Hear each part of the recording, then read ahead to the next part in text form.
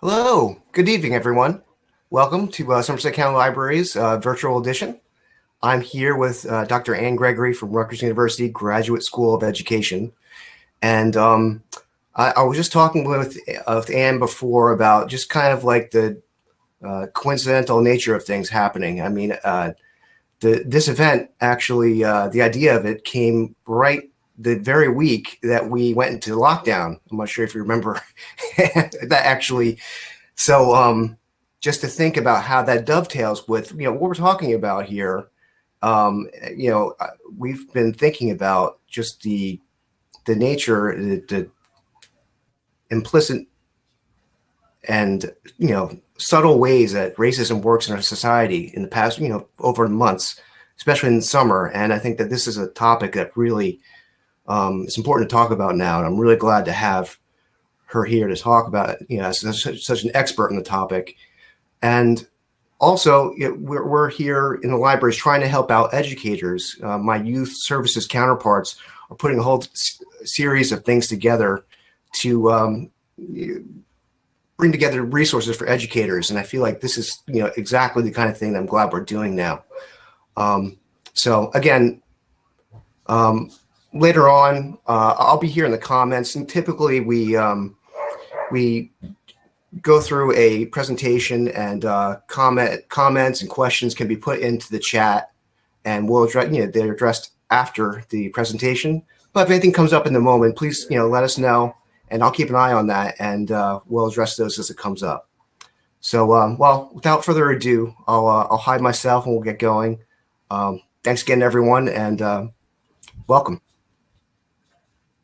Great. Thank you so much, Daryl, for the introduction. So as Daryl mentioned, I am a professor at Rutgers University here in New Brunswick. I teach in the school psychology department, and I've been conducting work around racial equity in schools for a while now. And I'm really pleased that you're making it to 6 o'clock here on the East Coast after a long day to have some more screen time. So welcome, everybody. I'm going to go ahead and share my screen. I have a lot of slides to get through. I hope to kind of keep you all engaged in this presentation, perhaps as you're preparing dinner or some such. So let's see, let me go ahead and share my screen. And here we go. All right. Get back to the beginning of my presentation. All right, so today, actually, I have a presentation in 3 parts for you. And I want to make it clear that I'm going to be talking about issues of bias, explicit and implicit bias in public education, but I'm going to be really working through the lens of school discipline, all right? So this is really my area of work, is helping schools move towards racial equity in school discipline. And I have 3 parts. We're going to get through this together because I'll take you on this journey through a lot of research. And what I want to emphasize, though, I am a researcher at heart, and I do a lot of work with schools, and I'm a trained clinician. But I feel like it's my duty as a state employee really to share some research, to bridge kind of research to practice into the field. So I'm going to be showing you a lot of charts and tables and line graphs, but I don't want that to take away from the urgency of the work. Sometimes when we look at studies, we can think it's kind of cold and distant. But I want to communicate my passion and urgency for this work. So just to kind of back up for a second and say something about myself. So I have a deep drive to address inequality. And I think a lot of it originates from growing up in the 70s in Brooklyn, a time when racial and economic divides were extremely visible, right? Like you just had to walk several blocks, as many of you all know, and you could see extreme divides around wealth, around poverty, and also just such diversity, racial and linguistic diversity. So that's seeding some of my work. And when I was in graduate school, I actually volunteered in the evening teaching in San Quentin's men's prison. And given we know so much about the kind of racial mass incarceration that has happened, so many men of color that have been locked up over the decades, and I met so many amazing people that I taught in that prison, and it really pointed the profound loss of potential of all these men of color that were in San Quentin. And so what I've done is really committed my work to backing up to thinking about how to disrupt the school to prison pipeline, as it's called, and help support schools in keeping students engaged in school, moving towards graduation, and building kind of trusting, culturally competent relationships with educators, especially for students who are disproportionately issued out-of-school suspension. Okay, so that's just a little about me as some of the entry point of the work. So let me back up. I'm going to start a little bit. We're going to go back into the 90s to kind of bring you up to speed on some of the work around school discipline. So in the 90s, there was an absolute explosion of the use of suspension, and people really attribute it to the Gun-Free Schools Act of 1994. And people have heard this term zero tolerance, right? That's used a lot. So in 94, when this passed, there was mandated expulsions for firearm offenses.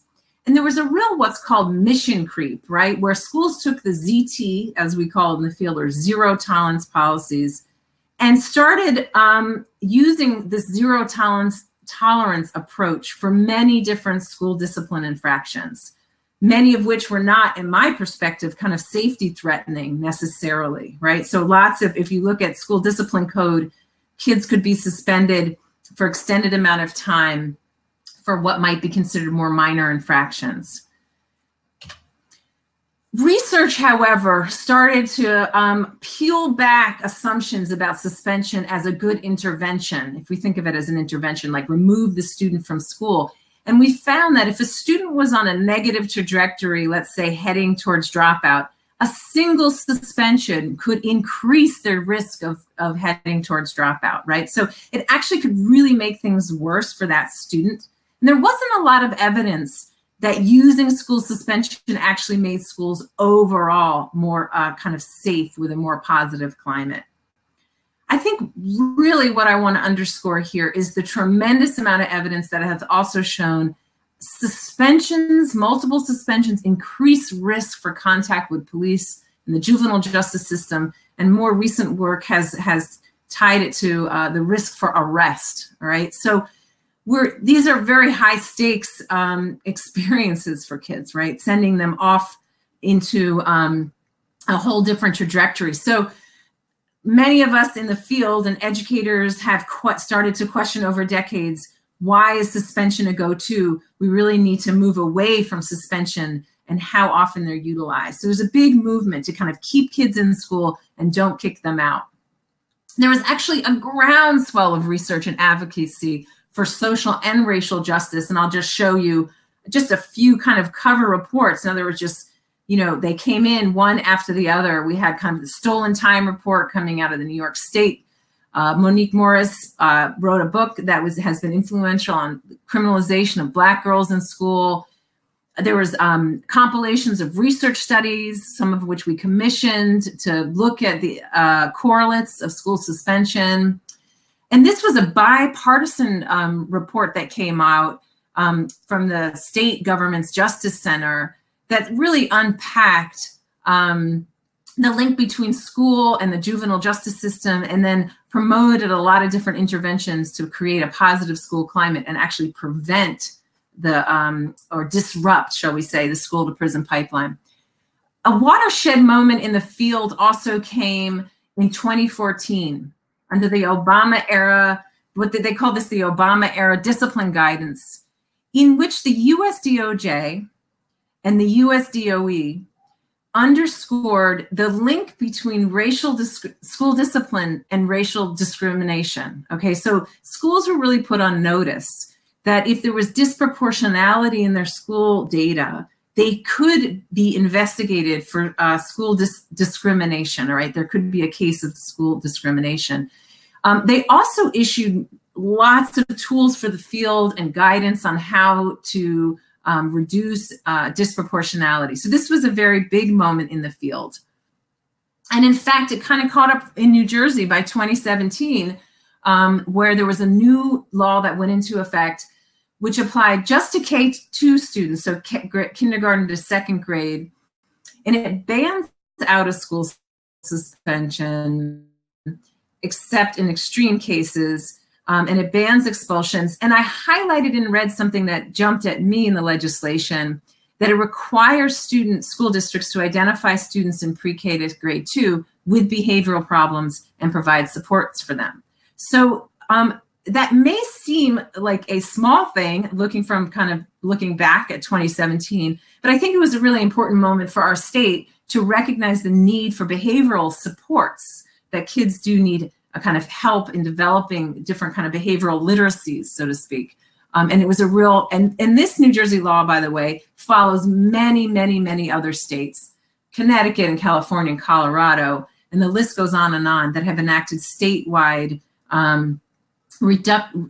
recommendations or laws really to reduce the use of suspension. This report came out just last week, so this is fresh off the press, and I wanted to share it with you tonight. So Lawson and Martinez used the 2015 and 2016 federal data. So every few years, school districts issue to the federal government. So this is a national sample of schools, their school discipline data.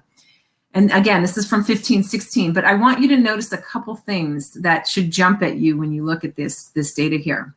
First of all, you'll see the red line. So that's African-American or Black students on top. The percentage of African-American students issued one or more out-of-school suspensions. So first, I want you to know the curve, right, goes up, and then it starts to head down by 2015, 2016.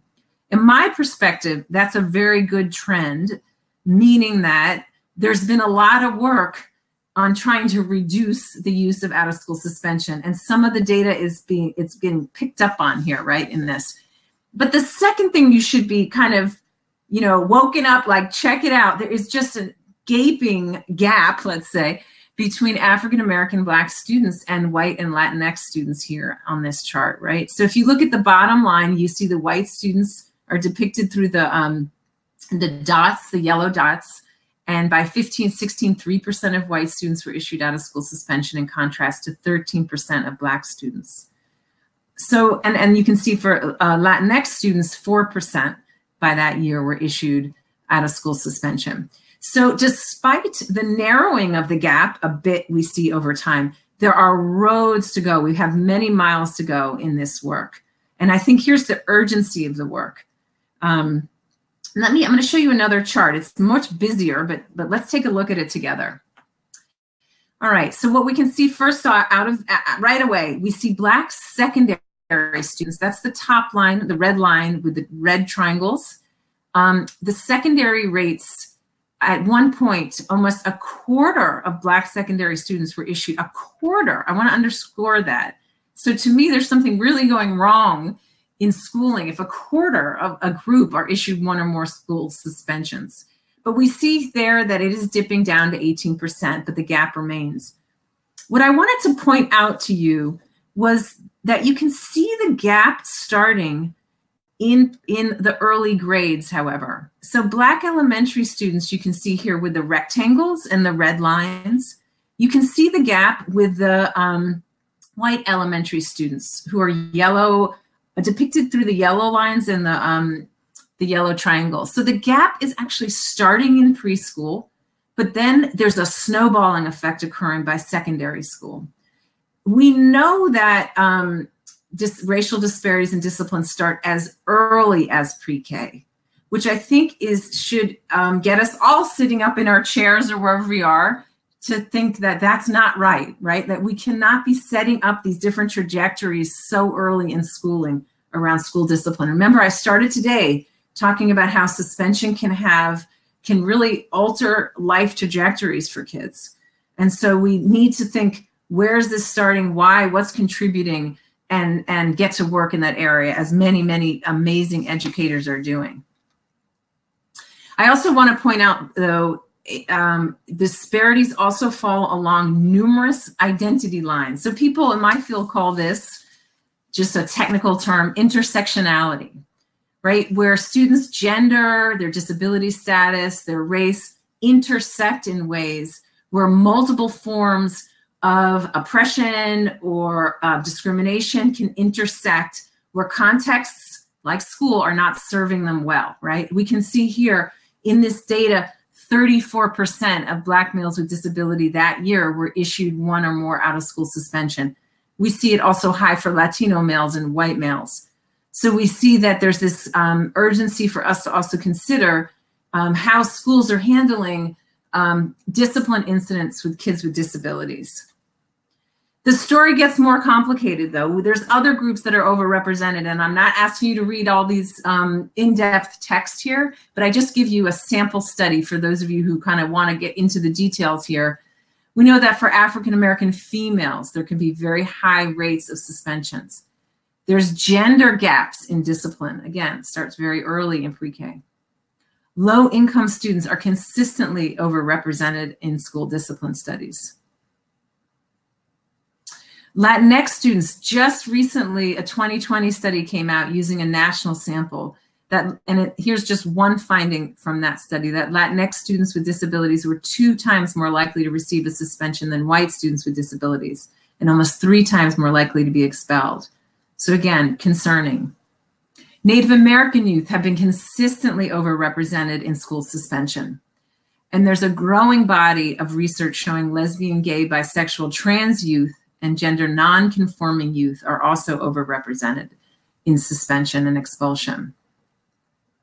And I can make these slides available to you for those of you who want to look deeper into some of this work. So let me transition now to part 2, if I'm keeping your attention here, everybody. So why are racial disparities in school discipline a racial justice issue? So I'm going to break it down for you in how I have thought about this work over time. Now, I should say that most of the work in the field has been done examining disparities along the lines of white versus Black students. And in fact, my work has also been in that area. But I only am exploring this topic from this area, given how much work has been done. But also we have seen over and over and over in so much work, and also in schools, right, that African-American and Black students are overrepresented in discipline. So I think there's a lot of reason to explore this. And also that we know a lot more and more and more about how explicit and implicit racial bias is impacting public education. And so I will break down some of those issues of how I see in discipline this playing out. All right, let me start by, I'm going to get, again, all researchy on you here, but I do need to point out this study from 2011. It came out of Texas, a statewide study. And it was considered a watershed study for so many, because people had this notion that it really wasn't about race, it was about social class, right? That disparities were really about social class. And this was a study in the most rigorous statistical way. It was able to pull out the effects of student race on whether they receive discipline or not, while accounting for 83 different risk factors for kids who, reasons why that could help explain why they might receive discipline, such as being chronically truant, for example, missing school. And this is what they found.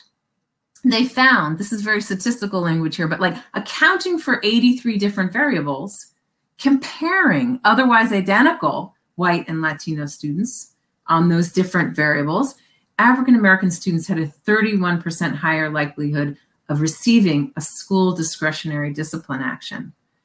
So again, this is a call to arms that we need to take seriously the kind of racial dynamics that occur when that can occur in this very complicated process of when students receive discipline. If you can bear with me, I'm going to give you one more study. And there are many, many, many studies with similar findings, but I tried to kind of give you some big ones that I can break down for you. Here's another one coming out of Kentucky. The odds a Black student was suspended was about 2.5 times higher than a white student, they found, okay? Then they put into their statistical model, well, maybe the kids are attending different types of school, Black versus white students, given we know how much racial segregation occurs in our school system. And when they accounted for these different school contexts, they're still finding that Black students were suspended at almost 6 times the rate as white students. Then they thought, okay, well, wait, maybe it has to do with social class or gender or special ed status or family structure. It turns out that even when you put all that into the model, we still see, so I'm talking about a statistical model, Black students are close to 2.5 times more likely than a white student who is what's called similarly situated to receive a school discipline. So I say to receive a suspension. I say all of this, and I hope I'm conveying the urgency of this, that it's pointing to the fact that there are many explanatory factors for racial disparities. We just saw a bunch of them. However, we still cannot ignore the fact that when you account for all these factors, there's still a disproportionality, kind of harsh disciplining of Black students. So let's stay with that. 3 of the processes I've written about that contribute to this disproportional disciplining of Black students include something I call differential processing, differential selection, and differential access. And I'm going to go through each of those processes and how I think about those potentially occurring in schools.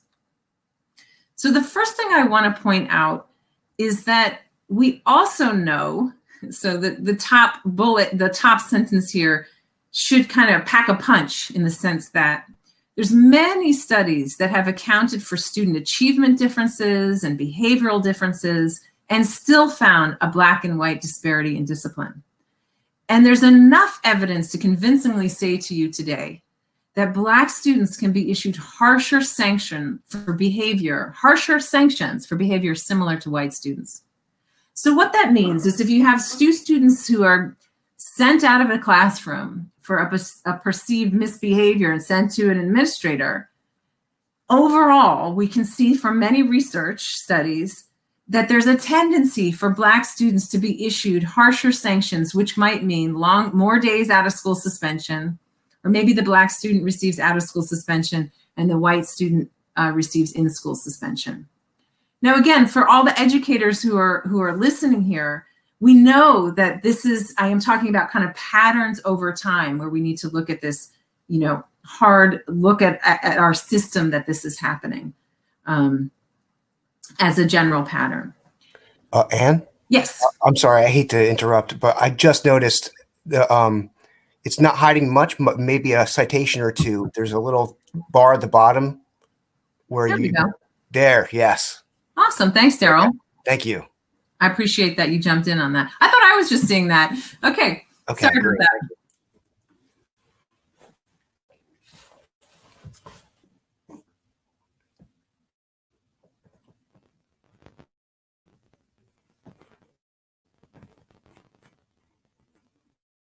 All right. So the entry point that I had in this work was trying to understand more about where are these racial disparities occurring in our discipline data. And what became apparent to me in some of my own work and my colleagues' works across the nation is that one particular category of discipline infraction, cluster of category, often explained the greatest proportion of disparities. This is from a colleague's study in Virginia. And he has found, and many of us have found, that disruption, defiance, insubordination, disrespect is the blockbuster category, accounting for most of the racial disparities, reasons for referral, suspension, something called office discipline referrals for kids getting kicked out of class.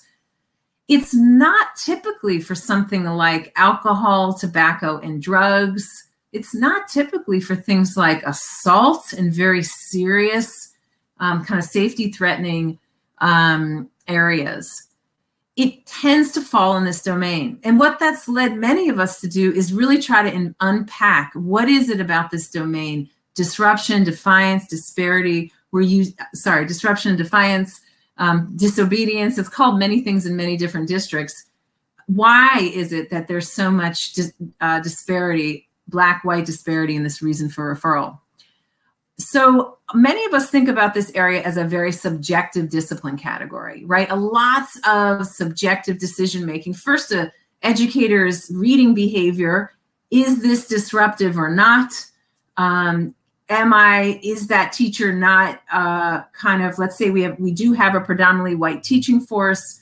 To what degree are they skilled at traversing kind of cultural and racial divides to build trust or de-escalate in moments that could have kind of simmered down There's a lot of different complex racial dynamics that could occur here.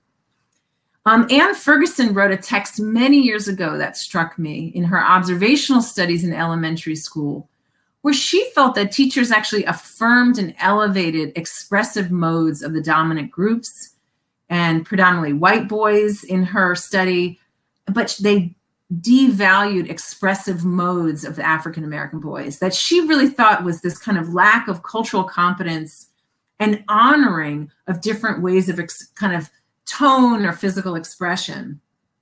Other scholars like Monique Morris have gone on in her book on Push Out, focused on Black girls. She argues it's a lack of cultural competence in school results in adults' negative appraisals of Black females who are loud, or considered having an attitude, with quotes. And she argues that these behaviors actually reflect Black girls' desires to be heard, seen in the context of gender and race oppression. And that it's a real mismatch or misread on these behaviors that can lead to kind of escalation and perceptions of attitude and then discipline referrals. So I think this is evocative and something for us to consider about in the field of education. I want to also drill down into a particular study that many folks in my area talk about that came out in 2016. And it was an interesting study with some disturbing findings that I want to share with you. They did something called an eye gaze study. So they had the technology to track where teachers would watch in video clips, all right? So that's an important part of this story. So this is what the teachers were told when they went into this experiment. They said, some clips that you watch, dear teacher, may or may not contain challenging behaviors. And then they said, we want you to keep a lookout for behavior that could become a potential challenge. So unbeknownst to the participants, none of the videos contained challenging behaviors at all. But what they found was convincing evidence that teachers tended to track the behavior of the Black students, especially the Black boys in these video clips. The African-American boys in the clips were under surveillance. They were being watched. And the authors concluded that this vigilance, this attunement to the Black boys' behaviors was actually an unconsciously held belief that these Black students are more likely to act out. And of course, we know if you're looking for something, we can have a confirmation bias, right? Well, I think I'm going to see this. I'm hypothesizing it. I'm going to watch for it, and I'm going to eventually find it, right? Because I'm going to keep my eye out for it. Other folks have really talked about this as the notion of racial implicit bias. So I would urge those listening, if you haven't done this already, to participate in taking an implicit association test, where you can find out in different kinds of domains. It could be body size, it could be race, religion, gender, LGBT issues, etc. You can kind of choose your own adventure here. Find out your own implicit bias. So you can see the link there. And we know from implicit bias studies that, for example, Goff's study showed that Black boys are generally viewed as older and more culpable than white boys. So when shown photographs, people tend to estimate Black boys' age as older. And they talk about in this article that when you see people as older and more culpable, you're going to be more punitive towards them. And it's this idea of robbing African-American boys, the kind of their age of innocence, this idea that there is room for growth and forgiveness, etc. If you see kids as older and culpable, you'll respond that way. That's the implication. Another study I present here by Eberhardt, and again, there's many, many studies in many fields, in banking, in job hiring, that have shown that implicit bias impacts decision-making. And there's a growing body of work showing that this is occurring in education as well. So in this study, they showed that implicit association tests have demonstrated when Black faces were primed, they were more often associated with crime objects than white faces were. So this kind of linkage, this unconscious linkage or implicit association can be held by many, many people, despite the fact that many of us, espouse egalitarian beliefs.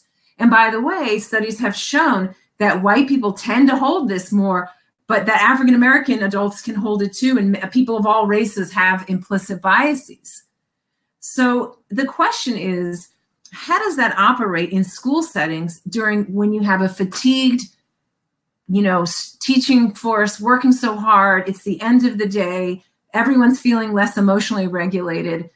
Could it be that in the afternoons, we know this, that racial gaps in discipline referrals actually get bigger in the afternoons? It might be that teachers have what others call vulnerable decision points in their day, where implicit bias processes can seep in unbeknownst to them in their decision-making in terms of how they're handling behavior in the classroom or in the hallways.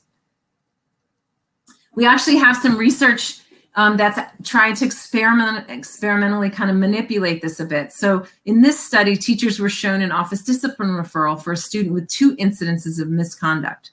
They actually varied the name using stereotypically Black versus white names, which they had kind of already done some tests to see if people associated kind of a white identity or Black identity with these different names. Darnell, Deshawn versus Greg or Jake. And they found after the second infraction, if the student's name was stereotypically Black, the teachers indicated the student should be disciplined more severely than if the student name was stereotypically white. They also found teachers were more likely to think the student was Black, and also that the student, they were to label the student as a troublemaker. So I think this is an important study. It's a vignette study, right? So it's a more experimentally manipulated. However, there's more and more studies that are arising like this that cause great concern about, well, what happens in real life? Okay, so now let me move to differential access. So the other thing we know, we have a history of racial inequality in this nation, systemic racism, that have, the correlates of which we find this kind of history of unequal access to high quality schooling. We find it pervasive in education today. And the same goes for school discipline. So I'm just going to share one study. I told you I was going to share a lot of studies. But this has been found, this type of finding has been found again and again and again. It's greatly disturbing. So in this one study I'll give you here, when a school has a greater percentage of Black students in the school, the principals in those schools are less likely to report that they respond to behavior using restorative approaches to discipline.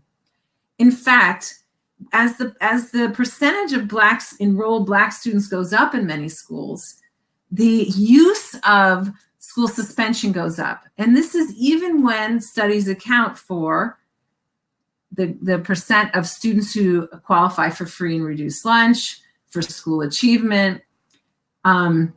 So we can see here that there is this kind of differential access, right? Or we can, to these kind of highly supportive schools, that if a student is of any race that's in a school that has greater percentage of Black students, they're more at risk simply from being enrolled in that school.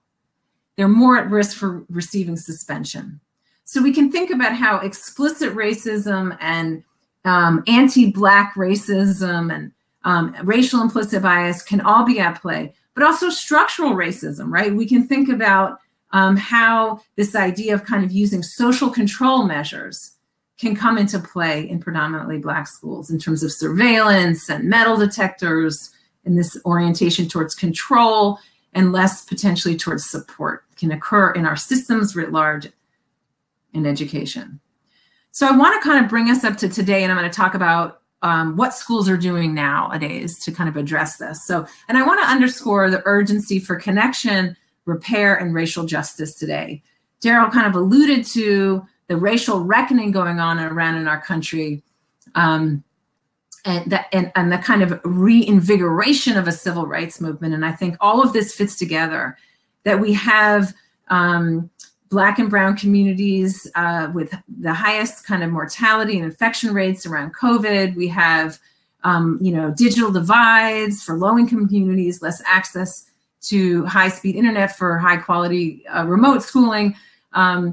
we have so much trauma and loss going on, anxiety. I mean, so this is the time when we actually, a lot of the issues I touch on today is the urgency for us to kind of pivot our schools towards connection and repair, social and emotional learning, and towards racial justice is just underscored as these kind of dual pandemics that we're experiencing related to COVID and racism. So what are schools doing? Well, schools are doing a lot in this domain, and I've been happy to be a part of that for the last 15 years. There's really a groundswell of activity. So let's see what sticks over the next decade and if we can keep moving in this direction. So there's work around mindset shifts for us to really move away from a punitive mindset related to discipline towards an empathic mindset, also towards cultural competence, to getting to understand more about our own racial implicit biases and how we can interrupt them in the moment, especially when fatigued.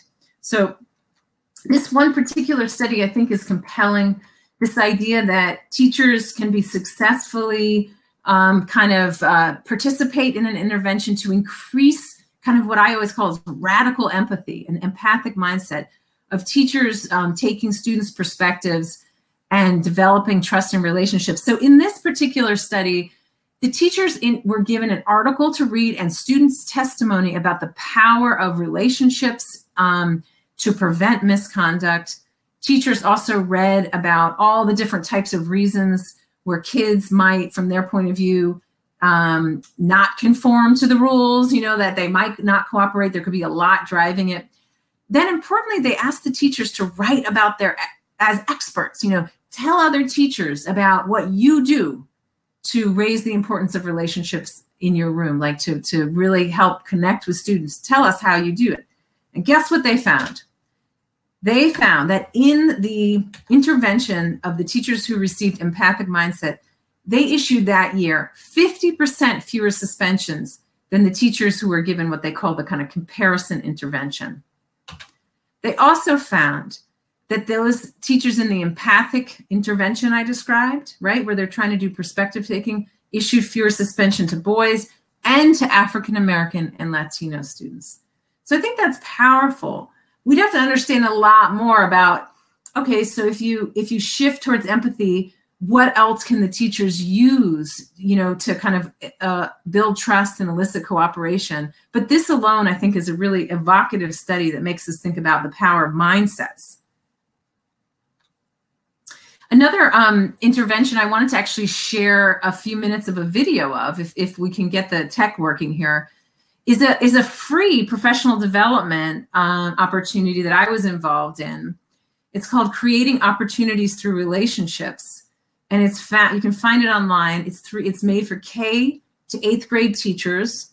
We have a whole lot of modules that are all about building relationships, positive relationships, with this idea of preventing disengagement, of preventing racial disparities in school discipline. And I wanted to just see the little round blue circle that says be aware. I want to share a little bit of that, module 2. Just to give you a flavor of some of the professional development that's out there for teachers to build relationships through awareness. So the idea here is to help teachers understand in kind of a non-threatening way that we are not always aware, basically, of some of the beliefs that drive us. They're outside of our awareness. And the notion here is if we can bring some more of our beliefs into awareness, we can actually disrupt harmful beliefs. And here are some of the different domains that we may hold kind of implicitly. So let me take a few minutes to go ahead and share a video, just a snippet of that intervention. So this is the, so Daryl, let me ask, can you see now the Core Classrooms video on your screen? Am I sharing that correctly? Daryl, you out there? All right, I'm going to assume it's all good unless I hear from Daryl. All right, so here we go. I'm going to play this. The core model is a guide for building the strong, positive relationships our students need to thrive. In this module, we'll unpack one element of the model, awareness, and how it impacts our observations, interactions, and ultimately our relationships. The first step to understanding and increasing our awareness is to acknowledge that we all bring beliefs molded by our past experiences into future interactions. It's a natural part of being human. Our brains create these beliefs to help us navigate a complicated world, kind of like mental shortcuts that help us know what to expect and what's expected of us in certain situations. Let's say you walk into a new restaurant for the first time. You have some sense of what will happen and how you're expected to act. This is based on your prior experiences with restaurants you visited, not any particular experience with this specific restaurant. Or when you meet your new boss. Even though it's the first time you've met, you have a sense that you should act with a level of professionalism that you wouldn't show during a coffee break with a friend. Every time you go to work, have a conversation, play with a child, or meet an old friend, you use beliefs based on prior experiences to help you know how to act and what to expect. But even though it's a natural thing we all do, it's not always a good thing. Sometimes these beliefs stand in the way of us being able to accurately see the world around us, and they can even lead to interactions that harm our relationships. Where it starts to get really tricky is that sometimes we're aware of how our beliefs are affecting us, but sometimes we just aren't. For me, the thought that I may have been holding hidden beliefs that were negatively affecting the way I treated my former students is upsetting. And what makes it even more unnerving is that sometimes these beliefs might have been in conflict with my known values. For example, research shows that many of us associate boys with being more skilled than girls in math and science, and that our actions as teachers reflect this belief. Now that certainly contradicts what I knowingly thought about my students, but chances are I was unintentionally and unknowingly treating the boys and girls differently. So if you're like me, this thought may be upsetting and a bit overwhelming to consider at first. Still, I find comfort in knowing we all have the power to increase our awareness of what some of these beliefs are and how they're affecting us and our relationships. And sometimes just knowing what could be affecting us can propel us to make dramatic improvements in our actions. We know sometimes beliefs can be hard to recognize and overcome. Let's take some time to hear teachers and researchers describe their experiences with harmful beliefs. Then you'll have a chance to react to their stories and reflect on how they relate to your own work with students. So I'm going to just play one more snippet from this. But I wanted to let you know that we created this it's interactive, so teachers can reflect and write in responses. But I wanted to play you Dr. Fergus talking a little bit about saggy pants, because I think it's compelling. And then some prompts that we integrate for teachers to fill out to kind of help them start developing some dialogue with their colleagues around some of the implicit beliefs they might hold. Now we'll hear from Dr. Eddie Fergus as he explains some misperceptions that can come along with how students dress. In this case, he'll talk about how some educators unknowingly make a mental connection between students' fashion expressions and how those expressions represent students' abilities or values. He also talks about what it's like for students to experience these misperceptions at school. After the video, you'll have the opportunity to reflect on what he says.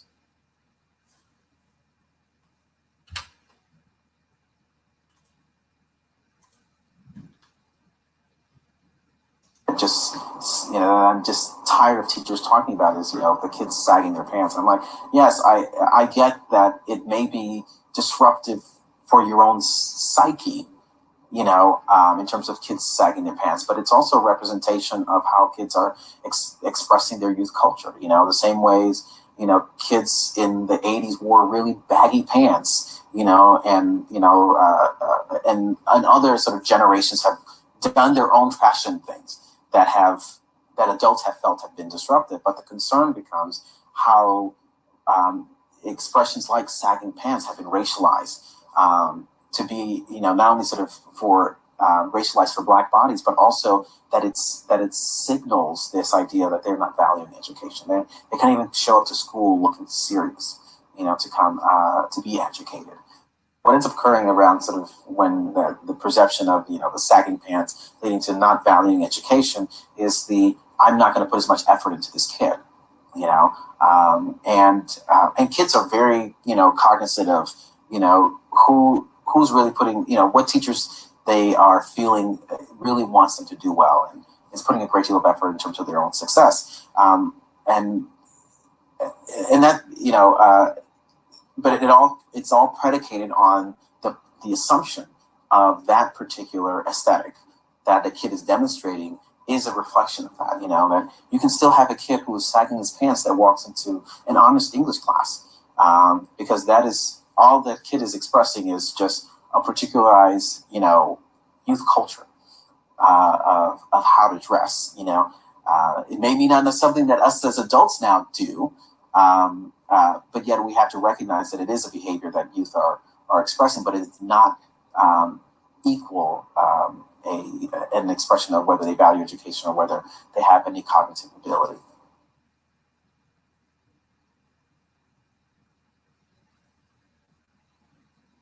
So the work that has to happen, that's the work that needs to happen before in order to help them be comfortable and recognize I have that link and start constructing a new narrative of understanding those sagging pants. It's just sagging pants.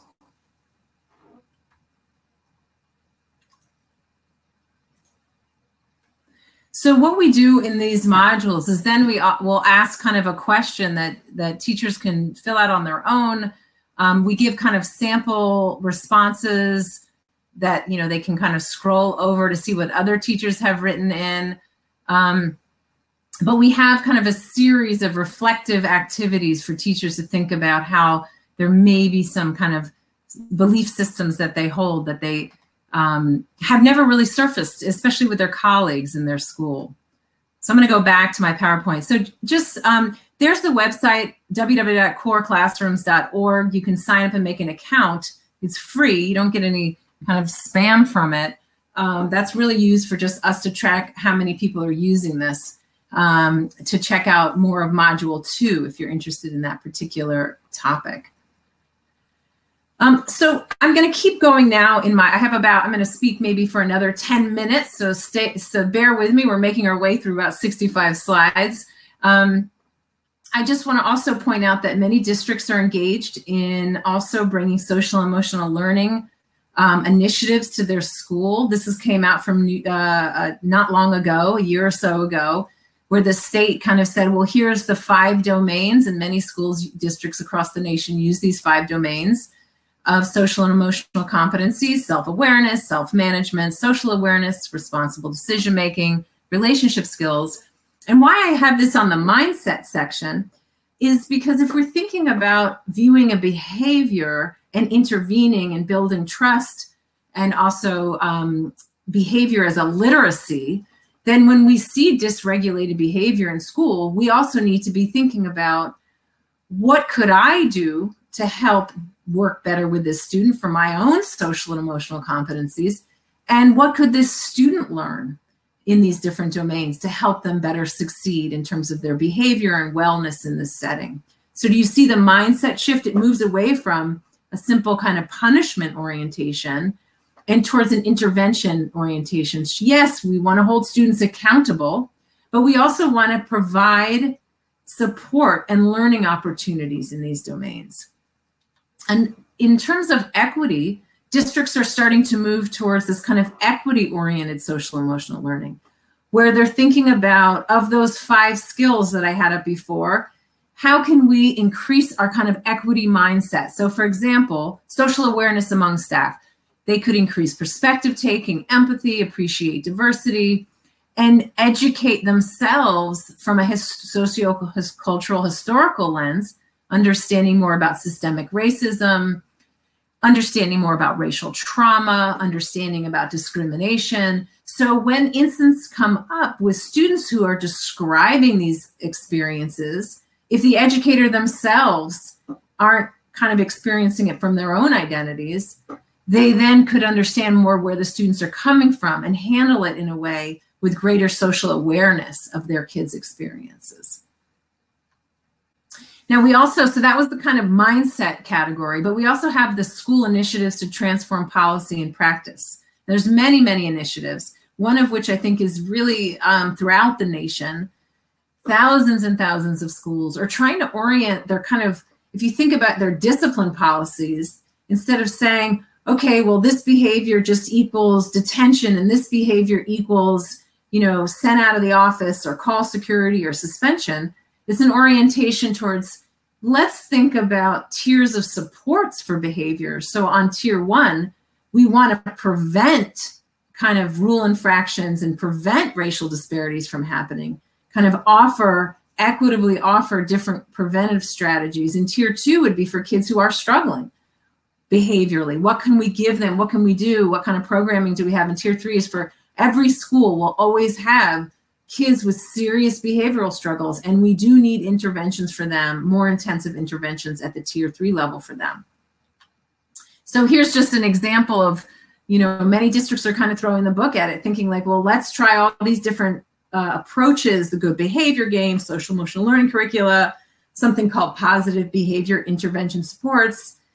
So here's just a sample of one school district and all that they're doing, trying to think more about how they can prevent the kind of racial disparities in discipline and prevent excessive use of exclusionary discipline or suspensions and expulsions by kind of meeting kids where they're at, addressing their needs.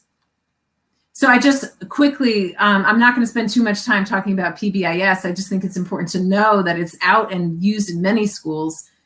So this is the idea that if students have the opportunity to really learn very concretely what the expectations are in school, that this will help prevent and provide kind of clarity and reduce kind of subjectivity in terms of issuing discipline referrals, especially along racial lines. Like if we can kind of operationalize the behavior in different settings and then teach these to kids.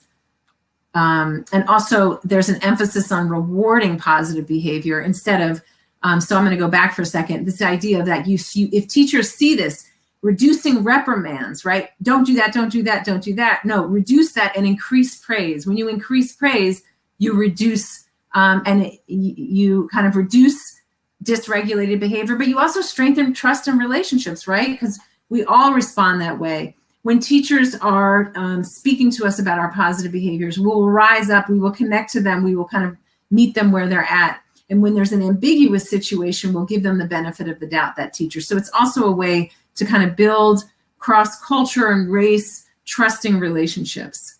So that's this mindset shift, accompanying behavioral shift, that there's an emphasis on positive reinforcement. A lot of the work I do is related to restorative practices. And again, it's both a mindset shift and a policy shift.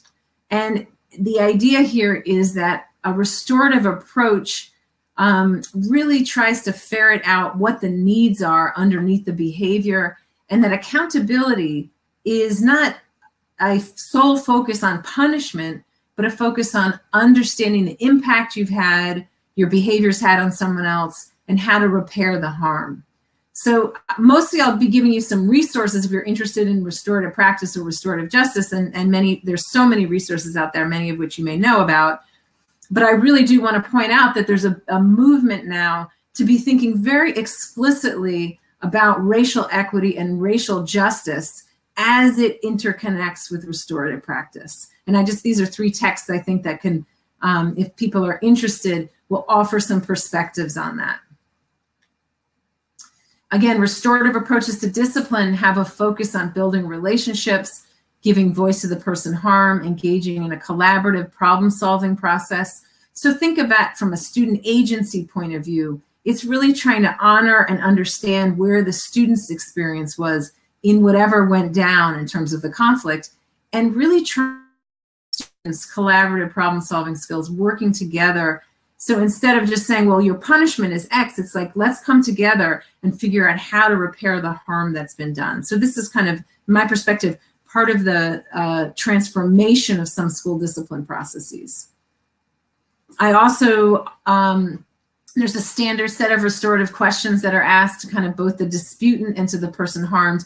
I simply share these to say that it's this idea of, again, engaging youth themselves and staff who are in conflict, the people who have been harmed, to step forward to say, well, what happened?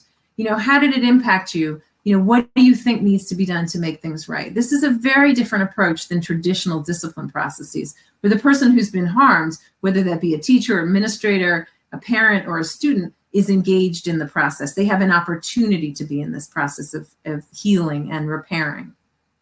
And we know and this is part of the research I do, that there's accruing evidence that restorative interventions, restorative initiatives can actually reduce out-of-school suspension rates. And there's promise, okay? So there's only promise, but it's some promise that restorative initiatives can actually narrow racial disparities in suspension. So we've got a lot more work to do to understand how we can better kind of fulfill the promise of restorative interventions. But there's growing work in this area that integrates social emotional learning, racial equity, and restorative practices. And in fact, if you're interested, we have my research team at Rutgers University we put out 12 indicators of restorative practice implementation, in which we also talk about how to kind of have equity-oriented restorative practices. So that's a resource I'm happy to send anyone if anyone wants to reach out to me. Okay, so it's just about 7 o'clock. So y'all who have stayed on have really stuck through a lot of PowerPoint slides. I've gone through 3 parts today, tried to start with a kind of history, a little bit of where we're at. I made the case that racial disparities are actually a racial justice issue. We need to be thinking about things like implicit bias, explicit bias, the punitive treatment and criminalization of kids of color, and kind of undoing racism. We also need to recognize there are a lot of amazing activities going around, and I'm hoping that kind of through this pandemic and crisis, we can keep the momentum moving in this direction. And not get set back as we kind of also get hit with fiscal crises as well. But given the absolute paramount, the times for racial, to address racial trauma, to address racial disparities in health outcomes, digital divides, that's all happening through this pandemic, that have really laid bare the kind of racial inequality and racial fissures in our society. So thank you so much for your attention. My slides, there's my email. My slides are available upon request. I actually have extra slides, but I didn't want to go all through it. It has links to videos on restorative practice, links to a discipline policy if districts like to see that as well. So thank you so much for your attention, and I'll stop sharing screen at this point. Excellent. Thanks so much, Anne. Let's see if I can figure out how to get out of that.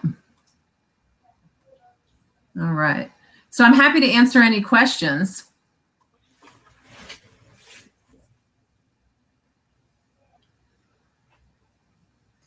Daryl, were there any questions that have come up?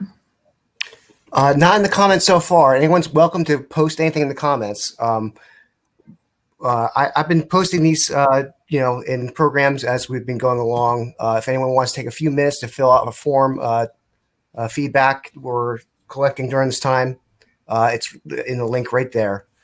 But anyone's welcome to post a question in the chat, or there is an ask a question option too. But I'm keeping an eye on both.